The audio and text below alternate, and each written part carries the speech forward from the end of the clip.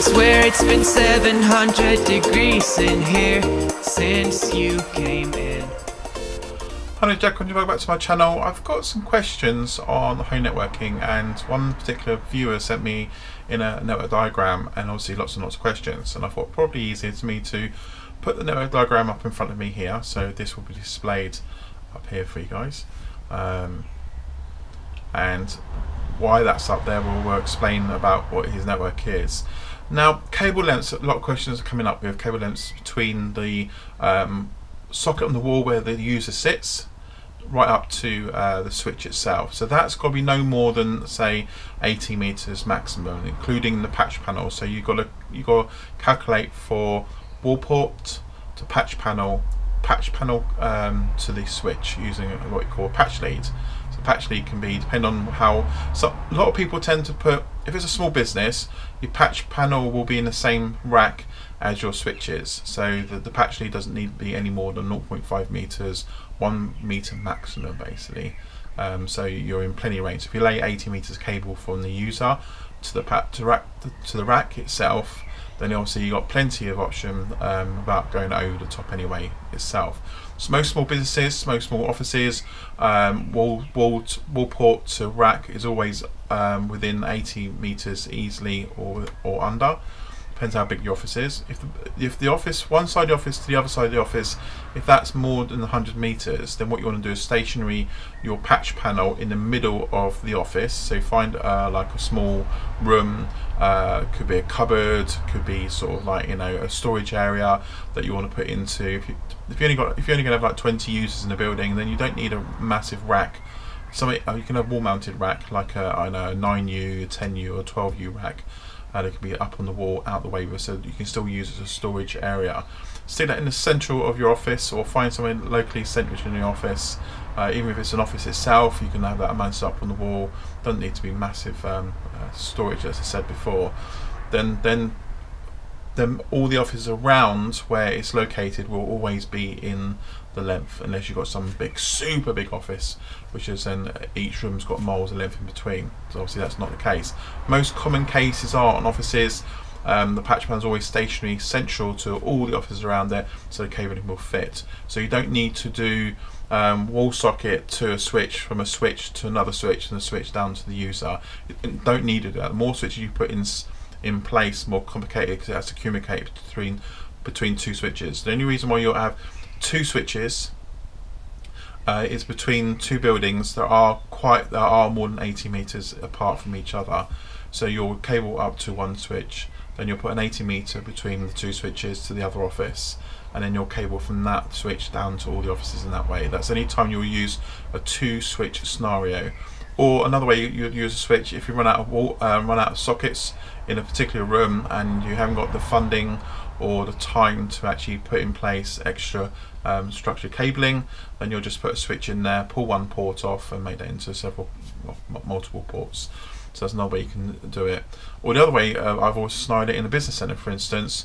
You put enough wall sockets around the room, then you find out the actual clients or tenants tends to put the desks in the middle of the room, which means you have to start laying cables out to desks. So the best scenario to do is mount a switch on the back of the desk, on one of the desks for your data, patch another one on the back, put two on there, one for your data network, one for your IP network for your phones. That's if you'd use an IP phones. If not, it's a different scenario.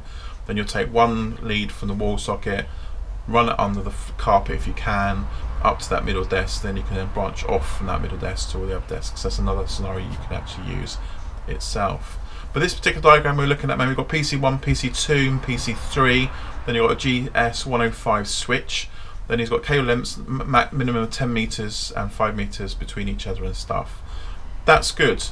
But then you've got this second scenario at the bottom here, which then you've got GSO108, which is also another switch connected to the internet, and you've got PCs 6, 5 and 4 with no more than a big cable length of 12 meters. So in this scenario you wouldn't need two switches. You'll just have one patch panel, one switch, enough ports on there for all your users. You'll patch all your PCs from that office location back to one patch panel and have one switch in there. By having that scenario, you won't make the network any faster or any quicker, because you've got two switches communicating with each other. The best way is when you've got PCs on a single switch, they only have to communicate on the same switch, and so you basically got really fast, quick access. Then if you've got PCs on another switch, communicating with these PCs on the first switch, then you've got to go through an uplink cable, that depends how far that is, to the other switch to deal with it, basically deal with the traffic. So it's easier to have them all on one switch to make things easier.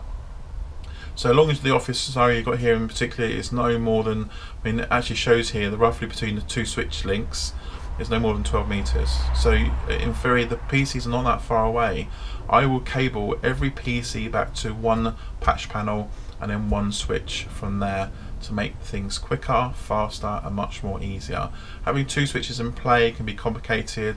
There's another expense on a second switch, where in theory you could have spent the money on the two switches you bought and bought a real decent switch. If you want fast speed on the network, make sure you install Cat6 cabling.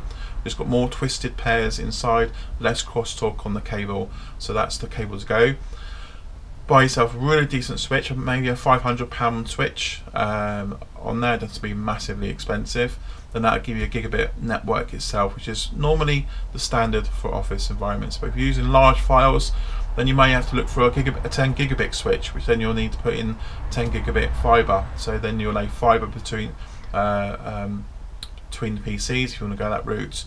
Or you can get 10 gigabit Ethernet as well. So you'll need to get 10 gigabit Ethernet switch to start with, then again Cat6 cabling between all the PCs, and you can get another, again, faster network as well.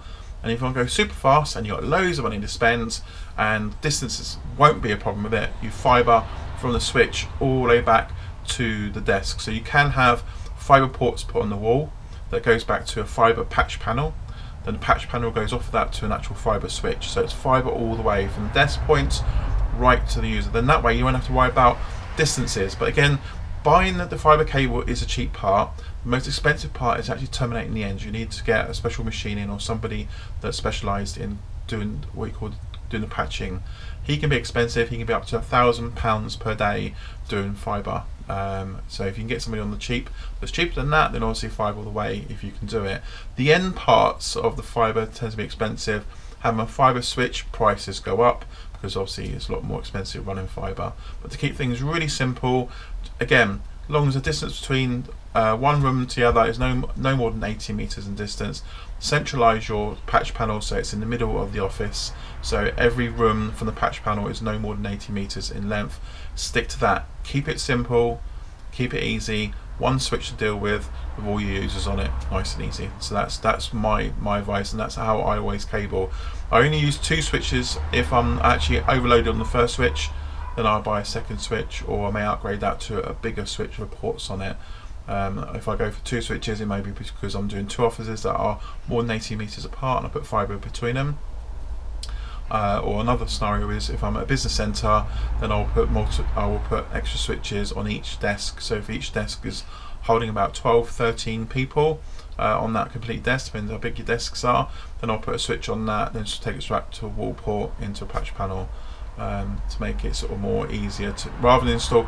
I mean, if you've got a large room that can hold, say, 40 people, or maybe 70 people or longer, and when you got all that patching going around the room, if the desk's not up against the room, the wall itself, you can't hide the cabling. It makes cabling really untidy, and basically comes with it sort of a health safety risk, basically.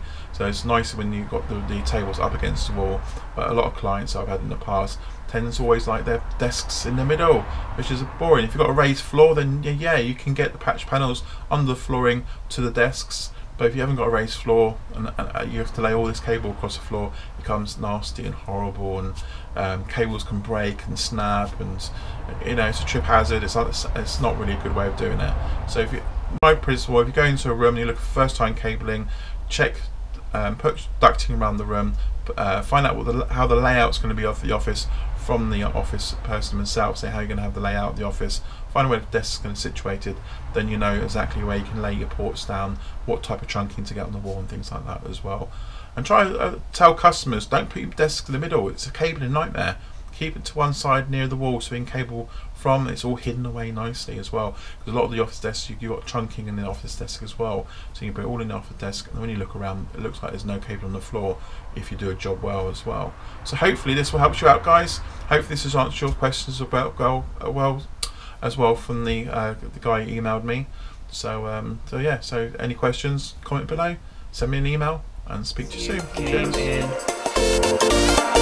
I could swear that this room has been running out of air, and now it's starting to spin.